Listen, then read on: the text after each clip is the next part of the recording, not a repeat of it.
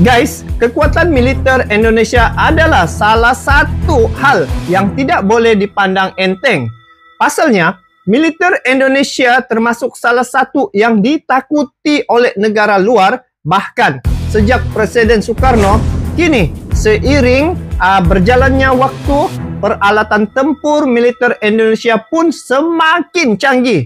Ayo kita semak 10 alutsista tempur militer Indonesia terbaru di era Presiden Jokowi. Yuk kita sama-sama semak info ini. Jom.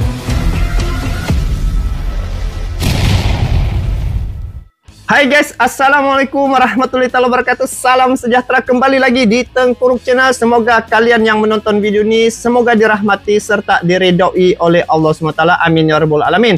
Jadi untuk makluman kalian guys, sekarang ini Indonesia berada ranking yang pertama di Asia Tenggara untuk kekuatan alutsista ataupun militernya ya. Dan untuk peringkat dunia berada ranking ke-15 di seluruh dunia. Dan baru-baru ini telah ada satu persembahan ya, di mana Indo Defense 2022 kepala-kepala negara ataupun pemimpin dunia sendiri menyaksikan karya anak bangsa ataupun alutsista yang dicipta oleh karya anak bangsa. Jadi ini satu kredit ataupun satu perkara yang begitu menarik ya untuk negara Indonesia, serta ini yang patut dibanggakan oleh seluruh rakyat Indonesia karena mempunyai kekuatan militer ranking pertama di Asia Tenggara. So,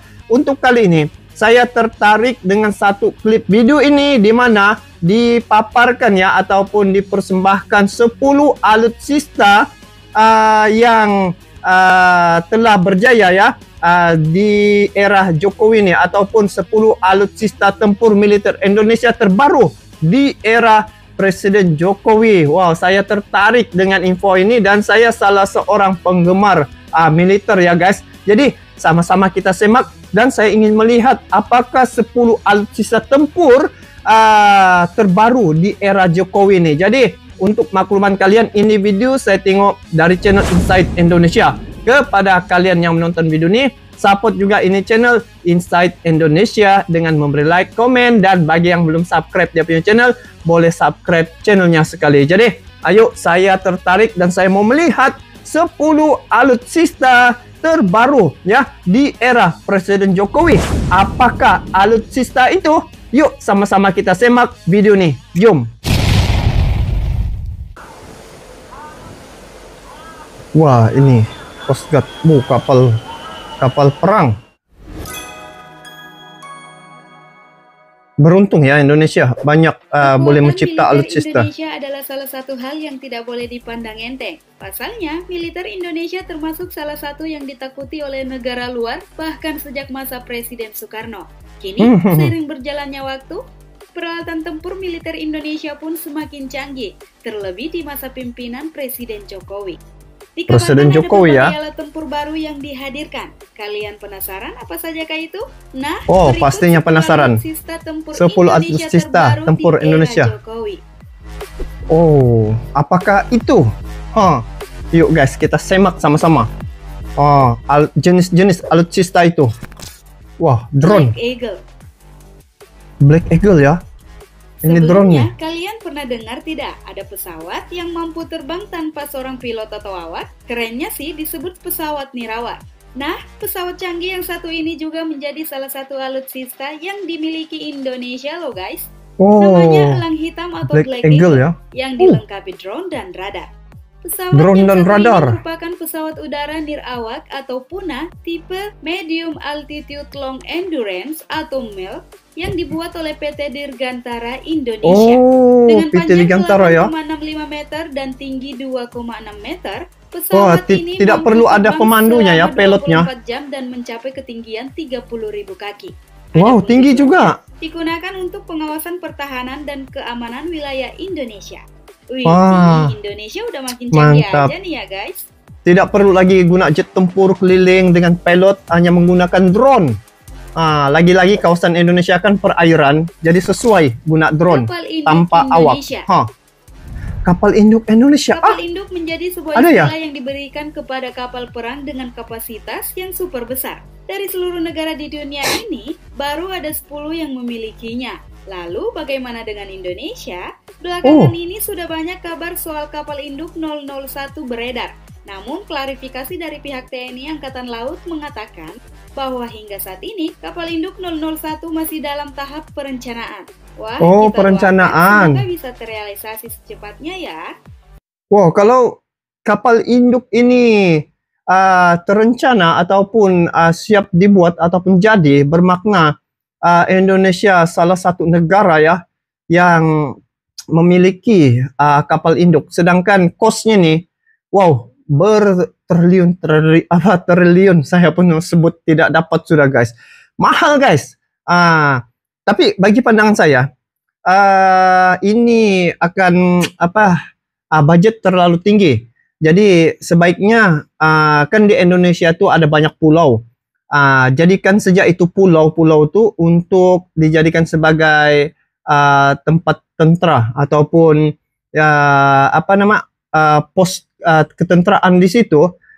Jadi menjimatkan kos. Lepas tu kalau ini nih dia kos mahal, lepas tu pergerakan pun bayangkan keliling Indonesia memerlukan biaya yang sangat tinggi. Jadi saya punya pandangan kalau pulau-pulau yang ada di Indonesia itu dimanfaatkan untuk meletakkan itu sebagai ketenteraan punya tempat kan untuk keselamatan, jadi meringankan kos dan juga lagi mudah lah. Itu saya punya pandangan pribadi guys. Mungkin kalian ada pandangan sebab ada 17.000 pulau di Indonesia itu. Kalau menggunakan coast guard kapal induk nih, jadi rasa macam kosnya terlalu tinggi guys. Itu sekadar pandangan. Jadi ayo kita lanjut. Mereka memanglah kalau ini ada wah apa nih? Tank boat Antasena. Oh, ini tank boat Antasena nih yang Berikutnya bisa masuk Antasena. pergi rawa-rawa. Antasena merupakan tank boat pertama di Indonesia yang lahir di Banyuwangi, Indonesia. Banyuwangi. Ya ini saya dari X nih. Mengangkut 60 orang personil dan 5 orang kru. Memiliki kecepatan maksimum 40 knot serta daya jelajah hingga 600 nautical mil. Adapun kekuatannya, tank boat guys, jarang-jarang berlaku ada di Indonesia. Meluncurkan musuh dari jarak 5 km karena jauh juga 5 km. Canggih. Nah loh, musuh-musuh pasti pada takluk nih di hadapan Antasena. Wow. Nah, 2 sudah, 3 sudah guys. 1 Black Eagle, ini tank boat. Oke. Wow, jet tempur. Jet tempur Rafale. Wow. Next, dari Prancis ada jet nih. tempur buatan Prancis yang turut memperkuat militer Indonesia. Alat tempur kali ini berupa jet tempur yang bernama Rafale. Pesawat yang dibekali mesin kembar ini dirancang sebagai pesawat serbaguna yang dapat menjalankan berbagai misi.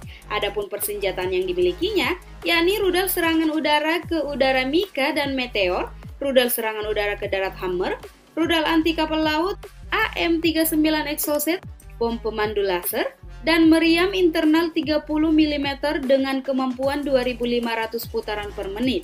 Sampai sini udah bisa mantap. bayangin kan guys betapa Rafale guys. Ini yang mantap. Sebelum ini kan dengar kabar ada berurusan dengan Rusia terkait dengan pembelian Su-35.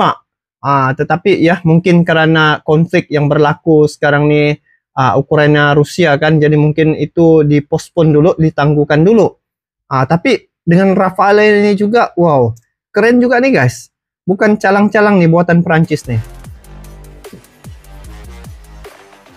Oh, Rafale. Oke. Wow, kapal selam Alugoro 405. Wow. Yang 402 itu sudah tenggelam kan? Merupakan rakitan PT PAL Indonesia, termasuk salah satu kapal selam yang baru dan mumpuni. Kapal selam satu ini memiliki spesifikasi berupa panjang 61,3 meter dan kecepatan 21 knot di bawah permukaan air. Kapal selam yang satu ini juga diklaim mampu berlayar selama lebih dari 50 hari dan dapat menampung hingga 40 orang kru. Nah, kerennya nih guys, Kapal selam Alugoro 405 ini menjalankan tugas pertamanya, yakni menyisir Laut Utara Bali sebagai lokasi terjadinya tragedi kapal selam KRI Nanggala 402. Gimana? Oh iya, Keren banget kan guys? Apa nih, hari itu kan tenggelam tuh. Rampur Badak. Wow, Rampur Badak. Rampur Ini Badak kemarin ada nih dibuat masa Indo Defense. Mendukung satuan kavaleri. Adapun spesifikasinya, Wow, badak. yakni memiliki bobot Harimau badak ada juga ya. Dilengkapi dengan turret kaliber 7,6 mm dan dioperasikan oleh 3 orang personil. Rampur Badak ini juga dilengkapi ingatkan dengan ramai di dalam 3 orang ya. melaju hingga 80 km per jam dengan daya jelajah 600 km. Kendaraan ini juga 600 km jauh juga. protection baja anti peluru loh guys. Jadi aman bagi para personil yang ada di dalamnya. Wah, anti peluru. Ya, sudah namanya tank. Wah, ini lagi apa dia? Cepat rudal. Kapal cepat rudal. Wah. Kapal cepat rudal yang termasuk dalam kategori Offshore Patrol Vessel atau OPV dengan berbagai kemampuan menakjubkan, mulai dari melakukan manuver yang lincah, melakukan pergerakan super cepat, hingga memiliki fungsi pengamanan wilayah maritim dan melakukan pengejaran terhadap kapal asing yang melanggar wilayah teritorial Laut Republik Indonesia. Untuk spesifikasinya, kapal ini memiliki banyak pulau di Indonesia. Lebar bayangkan 17.000 pulau dan dapat mengakomodasi kru sebanyak 55 orang, berat 500 ton. Wih, ramai ya, 55 orang. Maksimal 28 knot. Wih, kapal tempur aja jago manuver kayak pesawat loh guys. Wow, banyak ya. Oke nih lagi. Latih Bell 505. Helikopter latih ya, Bell 505. Kalau yang tadi ada penjaga sektor laut, kali ini ada penjaga sektor udara nih guys. Alat tempur yang satu ini adalah helikopter latih Bell 505. Bell 505 ini diklaim merupakan generasi terbaru dan tercanggih di pasaran yang dilengkapi dengan sistem senjata armada terbaru. Dengan demikian, sarana pus penerbang akan semakin kuat dalam mencetak penerbangan-penerbangan TNI Angkatan Laut yang handal. Oh ya guys, helikopter ini menjadi pesawat latih terbaru milik TNI Angkatan Laut selama 20 tahun terakhir. Oh, untuk latihan nih kan? Oh, skuadron. Oh, teluk kapal apa nih? Pengangkut tank. Kapal pengangkut tank. Kali ini ada kapal pengangkut tank. Namanya adalah KRI Teluk Weda 526 yang merupakan sebuah kapal perang produksi PT Bandar Abadi berapa unit boleh masuk di Batam. Kapal yang resmi diluncurkan pada 27 Februari 2021 ini ditugaskan di wilayah Komando Armada 3 guna mendukung pergeseran material dan pasukan dan dapat berlayar selama 20 hari. Wow, 20 hari guys. Lama tuh. Oh, ini kapal pengangkut tank. Hebat. Nah, ini lagi apa nih? Astros 2 MK6. Astro 2 MK6. Di posisi terakhir dia ada punya Astros 2 MK6. Gila. Alutsista 1 ini merupakan sebuah peluncur roket multipel atau multiple launcher rocket system. Ini saya selalu nampak di macam di Rusia, di Amerika, tetapi Indonesia pun ada nih ya. Astros 2 MK6 memiliki daya jangkau mulai dari 9 hingga 8 km dan masih akan dikembangkan lagi hingga jangkauan 300 km. Tak hanya itu, jauhnya 300 km guys. Peralatan dengan mobilitas tinggi karena dapat bergerak sendiri serta dapat diangkut menggunakan pesawat Hercules C-130 TNI Angkatan Udara. Wow. Oke, selesai. Menurut kalian alat tempur mana nih yang paling garang? Komen di bawah dong. Bye. Oke, mantap. Jadi 10 alutsista ya. Tempur Militer Indonesia Terbaru di era Jokowi. Jadi pantas saja Indonesia sentiasa berada dalam keadaan yang siap siaga dan juga kedudukan ranking kekuatan militer itu sentiasa berada ranking yang pertama di Asia Tenggara nih dan untuk peringkat dunia nomor ke-15. Sebab lihat saja alutsista yang ada di negara Indonesia ini pelbagai jenis ya. Mungkin ini baru sebahagian, tapi ini di era Jokowi ya. Mungkin ada banyak lagi, mungkin tidak dimasukkan di sini. Apapun ini satu keadaan bahawa negara Indonesia itu selamat ya, kerana dari segi pertahanannya sudah bersiap sedia, dan juga dari segi matra laut, darat dan juga udara sudah lengkap. Apatah lagi tadi ada Rafale. Rafale yang kira hebat ya guys, buatan daripada Perancis tuh. So apapun tahniah ke atas negara Indonesia, dan saya melihat alutsista yang dipamerkan tadi itu, dinyatakan tadi itu, wow, semua keren-keren ya. Dan kalau kemarin Indonesia Indo Defense itu pun telah ditunjukkan beberapa lagi alutsista buatan karya anak bangsa. Yang ini adalah Alutsista Tempur Militer Indonesia Terbaru di era Jokowi. Jadi ini bermakna Presiden Jokowi dengan Menhan Prabowo Subianto sama-sama seiring untuk melihat dari segi kestabilan politik dan juga kestabilan keselamatan dan kedaulatan negara Indonesia itu amat terjamin. So, saya rasa wow, sungguh mantap ya guys. Jadi apapun tahniah dan syabas ke atas negara Indonesia, kerana negara kalian mempunyai alutsista yang canggih seumpama ini. Jadi bagaimana pandangan kalian terkait dengan perkara ini? Kalian boleh komen di bawah ya, kita sharing sama-sama. Jadi itu saja untuk kali ini, kita bertemu lagi di video akan datang. Sampai jumpa lagi, tahniah. Assalamualaikum warahmatullahi wabarakatuh.